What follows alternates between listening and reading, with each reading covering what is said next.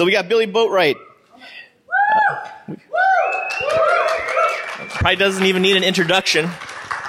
He's so well known around here, but he's been with us for so long with social engineering.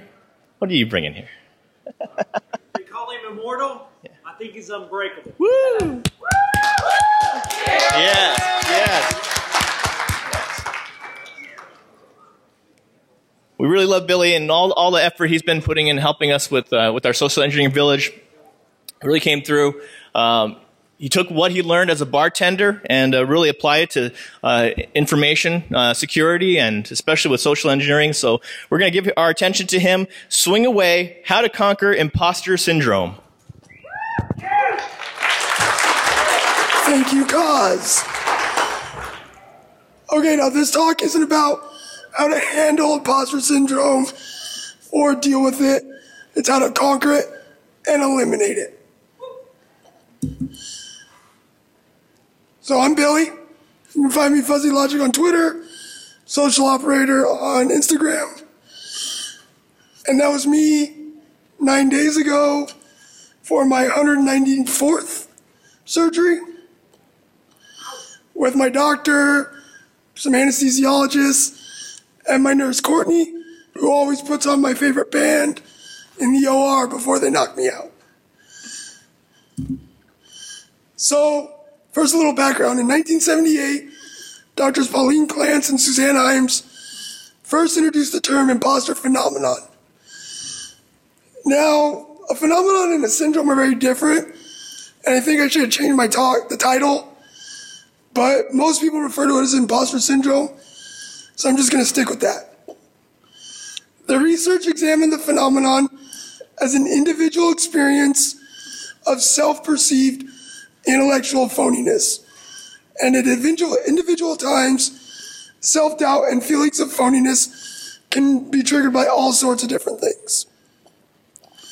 And another reason why phenomenon was a better choice of words is because at its core, it's just a reaction to an event. And so while the effects of imposter phenomenon sort of mimic some of the symptoms of depression and anxiety, imposter phenomenon is not classified as a mental disorder. Okay, but obviously, feelings of phoniness can really have an impact on people's ability to operate in their whatever they're doing in their daily lives. So here's a quote written from an article by Sandeep Ravindran. It's estimated that nearly 70% of people will experience signs or symptoms of imposter syndrome. So how is this talk different? Easy. I've never felt imposter syndrome. Now, this isn't because I have bulletproof self-esteem or I'm the best at everything I do. Because if that were the case, I'd have been giving a different speech last month at my Baseball Hall of Fame induction. Okay, now I'm going to share 3 stories. The first, we'll call it my origin story. The next 2 will be stories of examples where I could have let self-doubt keep me from performing. And then I'll also share numerous ways that the vicious circle of self-doubt can be broken. The story begins, like many of mine, on a baseball field in 1989. I'm adorable, aren't I? This was during my first year of Little League, and it's fitting that they took a picture of me wearing a glove and not holding a bat, because I failed miserably at the plate that year. Do I have any baseball fans in the crowd? Hannah, what's a good batting average?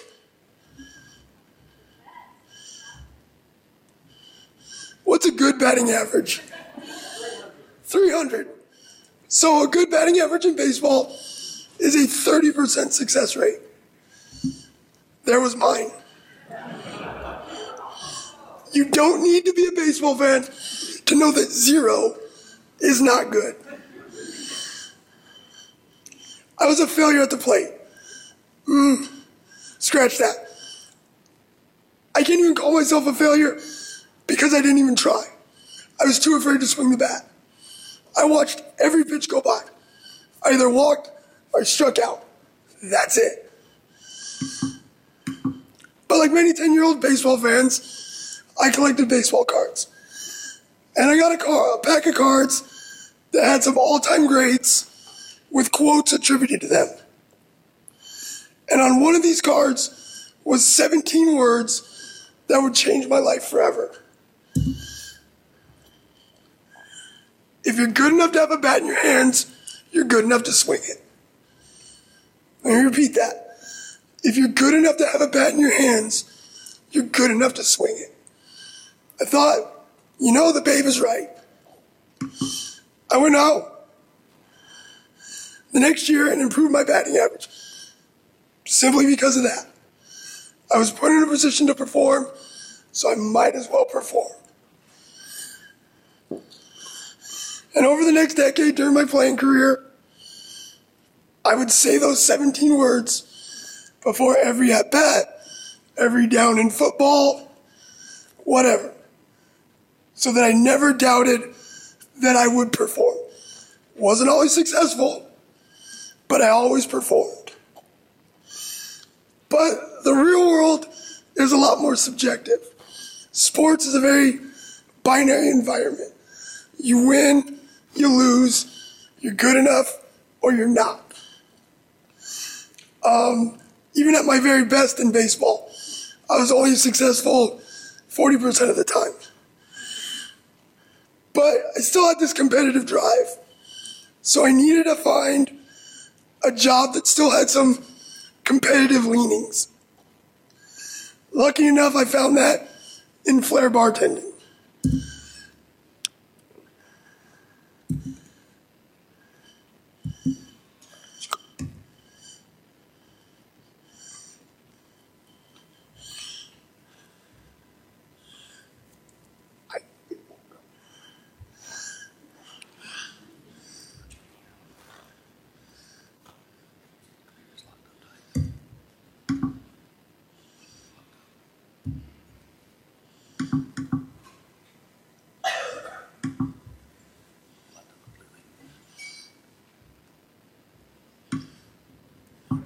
Okay, well, I'll tell the story.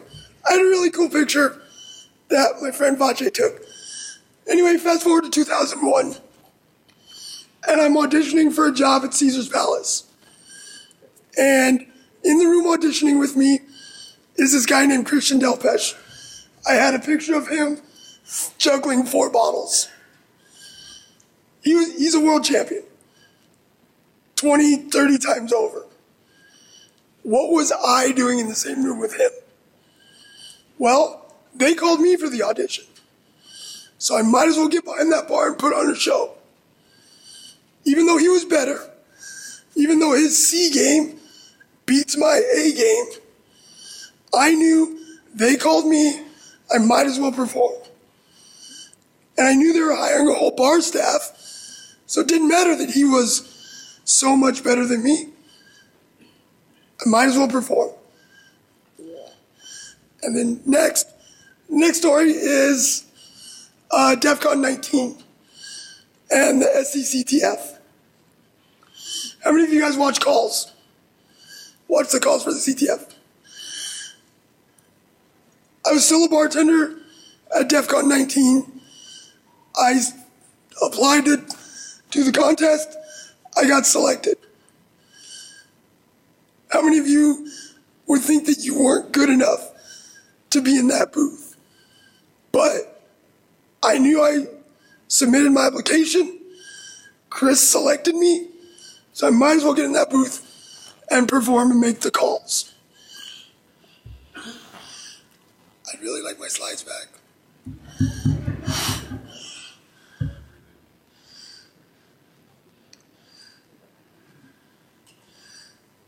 It won't even turn off. There we go.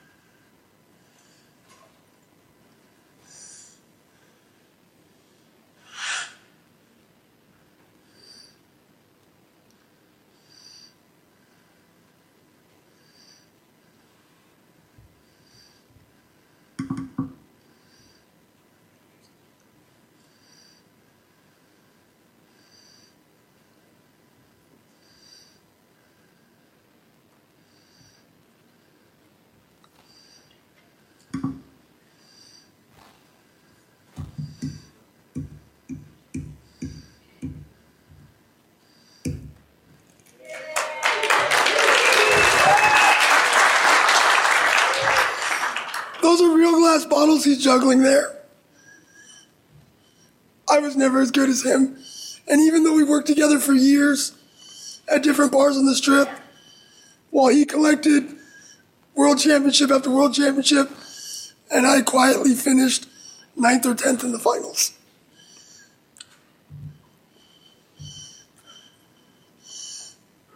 And so when I was in the booth, I just thought, back to those 17 words from Babe Ruth. I'm in there, I might as well perform. Now, I had a terrible strategy. I tried to get every flag. I didn't play the game well of trying to get higher point flags multiple times. I had the list, and I tried to check them all off. But now I'd like to talk a little bit about why I hear so much about imposter syndrome in this industry. Hero worship. Now, hero worship is defined as excessive admiration for someone. And hero worship is nothing new. It has existed for millennia, from the tales of Achilles to the Kardashians. Now, see, I was taught as a kid to never worship the people I wanted to perform like, because I didn't really know them. However, I've always been drawn to emulate the skills of others. When I was a kid playing baseball, I didn't just want to be a pro ball player. I wanted to be Ken Griffey Jr. Okay, when I was a Flair bartender, there were certain styles of guys that I wanted to copy, so I copied their styles. Now, in the age of social media, we're given unprecedented access to people's lives.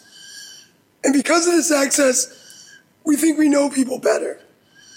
Now, this access is just an illusion, because it's still controlled and filtered by the people we're following.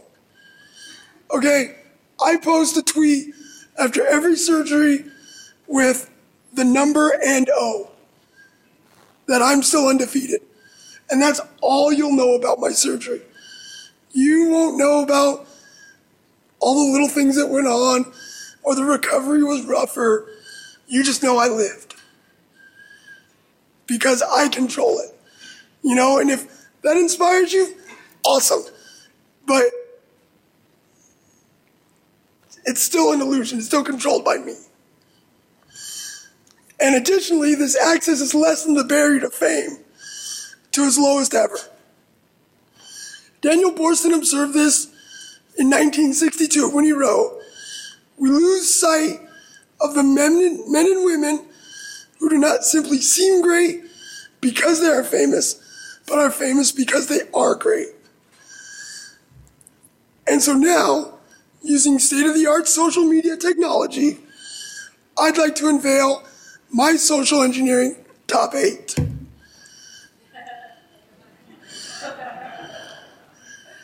Well, it's actually a top 7, because I was never tricky enough to get rid of Tom. So now you might ask, Billy, why those 7? What about so-and-so? First, this is my top 7. You can make your own top 7, or top 10, or Mount Rushmore, whatever. Now, see, interestingly, I've never worked with any of these people. They're all there because of marketing, self-promotion, book sales, TV shows, podcasts, black hat classes, conference talks. And now you might also notice, because of the previous slide, I don't call them my heroes. Because I think too often we take people's professional proficiencies and attribute them to all parts of their lives. Like I said, there's too much hero worship. I don't want to call them heroes because I don't want to find out after this talk. I don't want somebody to come up to me and go, "Hey, you had Rachel Toback on there, and she kicks puppies." Just kidding. I know she doesn't. She adopts them. It's adorable. Okay, but I'm also not afraid to put them all on a bit of a pedestal. I do view them as, or their skill set, as role models. And I know we're all human, but their successes drive me to be better. And I understand also that their greatness was not bestowed upon them.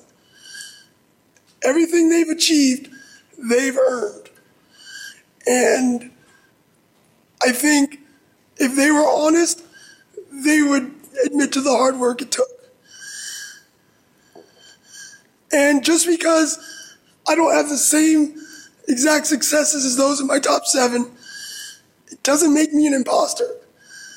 I'm not an imposter because I'm not as good as I think they are. Now you see, I may never be able to walk through walls like hide and seek or Jason Street or code like Dave Kennedy, because trust me, the social engineering toolkit would look like this if I were writing it. But none of that will stop me from performing when it's my time to perform. Now I'm sure all of you know these names, but if you don't, I'm gonna leave the slide up, take a picture of it, go give them another 100 or so followers on Twitter.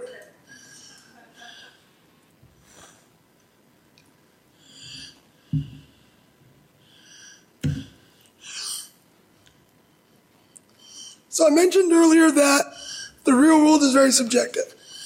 Now I want to take a look at 2 things that involve this village and Defcon as a whole, CTFs and CFPs. So as objective as Chris has tried to make the SECTF over the years, it's still relying on targeting people. And each of us, our susceptibility to suggestion can change day to day, hour to hour, minute to minute. And we don't know what that person on the phone just went through. Maybe it's a normal Friday, or maybe they've already mentally checked out because they're headed out early for a 3-day weekend. And another way to illustrate the subjectivity of the SECTF in real world is who's more successful? The person that gets 10 callers to go to a URL, or the 1 caller that gets every flag? Well, in the game, it's the 10 URL visits, because that's the highest point flagged. But in real life, getting 1 person to go to a URL could compromise the company. So, to me, they're both a success. Also, I see imposter syndrome mentioned a lot around CFPs, and this one makes me so sad. How many of you have ever seen a tweet that went something like this? I'm speaking at Defcon, and I can't believe they picked me. I'm such a fraud. Yeah? No, you're not. You submitted a CFP, the CFP committee was intrigued, so they selected you. Let's go back to those 17 words from Babe Ruth and adjust them a little for all the speakers feeling symptoms of imposter syndrome. If you're good enough to be on that stage, you're good enough to give your talk. Period. End of story. They want you there, you might as well perform.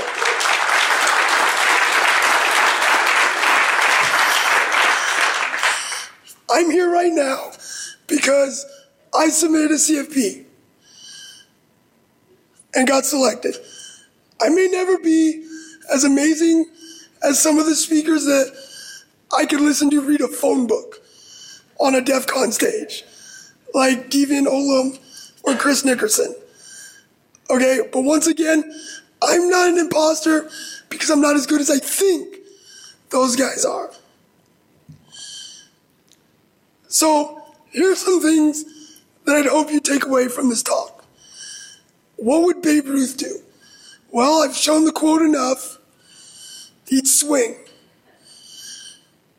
Okay, next, avoid hero worship. Have your role models, your idols, whatever you want to call them. Just don't worship them. Let them help drive you. I want each name I've mentioned in this talk to be 10 times more successful because that will continue to drive me to work harder. Next, get involved. My first two Defcons, 16 and 17, were very quiet.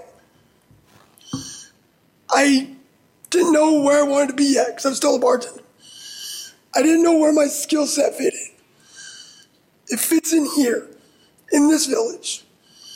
And with the recent boom in villages over the years, there's a place for you too. Just get involved. Heck, come tomorrow, sign up for Mission SE Impossible. My boy Boatright won last year. Okay, find out when they're taking submissions for the SECTF. And have 14 friends through mutual suffering. Take a class. I took Chris's first Black Hat class. I have 25 friends that I've seen every year at DEFCON for the last 7 years. Because we bonded over a week of suffering through his class. Volunteer for our local BSides. That was another thing I did. Just get involved. Finally, find a quick external power-up. So, a couple hours ago, I was changing in my car and listening to my pre-talk playlist that has 4 songs in there to get me pumped up. Or, I'm a big fan of Jocko Willink. A little Jocko pick-me-up will get you going. And as I mentioned earlier, imposter syndrome is just a reaction. So let your initial response be to just outperform those feelings of self-doubt. So to summarize, if you're good enough to be in a position to perform some task, speaking, teaching, writing, pen testing, podcasting, whatever your current task is, you're good enough to do it. You might not always be successful, but you're good enough to perform. And I'll put this slide up one more time for anyone that wants to take a picture of it as a reminder of how I and you too can avoid the vicious circle of self-doubt and conquer imposter syndrome. Thank you.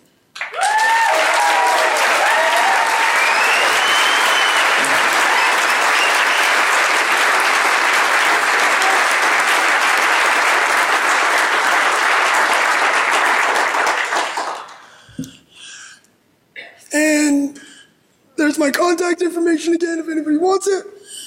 Does anybody have any questions?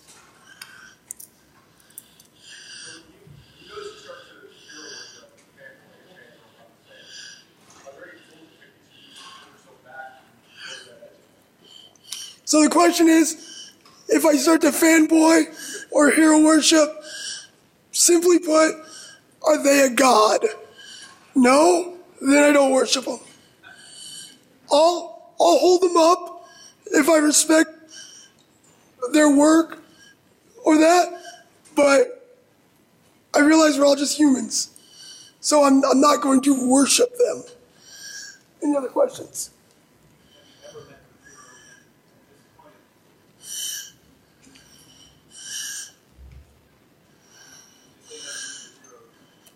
Well, because I don't worship them, I have met people that I've heard stories about, and I'm not worshiping the person. I want to emulate the skill set. I use the absurd example of Rachel kicking puppies she's a 3-time second place finisher. I want to be that good one day.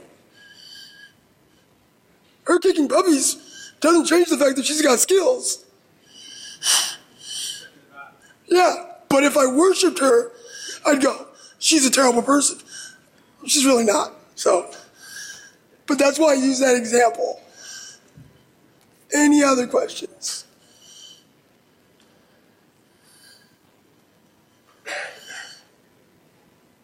Okay, thank you.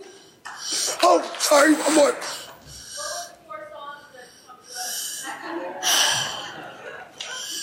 Badge of Pride by Pennywise. The Warriors Code by Dropkick Murphys, Tougher Than Leather Run DMC, and all original Bone Thugs and Harmony.